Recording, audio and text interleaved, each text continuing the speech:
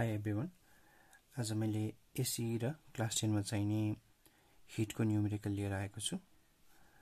Question मा जाउँ. The figure shows the kinetic energy of different molecules. Then find out the average kinetic energy of the molecules. यो figure मा different molecules हरुको kinetic energy दिएको छ. हामीलाई चाहिँ average kinetic energy निकाल्नु पर्यो. Second part मा what is the specific heat capacity of sand if 1.6 into 10 to the power 5 joule of heat energy is required to raise the temperature of 10 kg sand from 14 degrees Celsius to 34 degrees Celsius. यदि 1.6 into 10 to the power joule heat energy supply गरेर हामीले 10 kg sand लाई 14 degrees Celsius बाट 34 degrees Celsius मा लान सक्छौं भने sand को specific heat capacity कति हो त्यो हामीले निकाल्नु पर्यो. भनेपछि हामीसँग टोटल काइनेटिक एनर्जी Q भन्नाले यो दिएको इन्डिभिजुअल काइनेटिक एनर्जी जोड्ने 4 जुल, 3 जुल, 5 जुल र 4 जुल. यो इन्डिभिजुअल काइनेटिक एनर्जीहरु जोड्यो भने हाम्रो टोटल काइनेटिक एनर्जी आउँछ. अनि हामीलाई थाहा छ कि टोटल काइनेटिक एनर्जी भनेको हिट हो, त्यही भएकोले मैले Q ले रिप्रेजेन्ट गरेको. भनेपछि यो जोड्दाखेरि 16 जुल आउँछ. अब हामीसँग कति नम्बर अफ मोलिक्युल्स छ त त्यसलाई n ले रिप्रेजेन्ट गरौँ. 4 वटा छन्, सो 4. हामीलाई सोधेको average kinetic energy of molecules सोधेको छ. भनेपछि त्यो भनेको total kinetic energy upon number of molecules भनेको 16 जुल बाइ 4.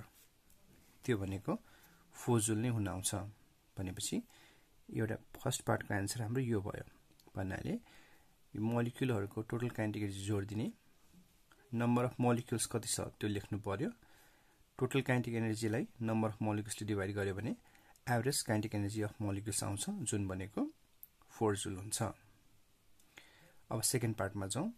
सेकेन्ड पार्टको लागि चाहिँ हामीलाई हिट एनर्जी दिएको छ Q 1.6 into 10 to the power 5 जुल. मास दिएको छ स्यान्डको 10 kg.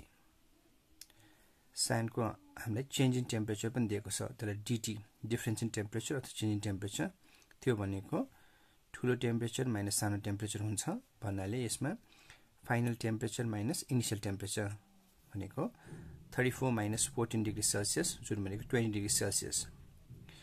अब हाम्रो यो दिएको छ 20 डिग्री सेल्सियस हाम्रो आयो. अब हिट इक्वेसन अनुसार हामीलाई के थाहा छ भन्दाखेरि Q is equal to msdt. हामीलाई चाहिने म्याथमेटिकल फर्मुला यसमा Q is equal to msdt.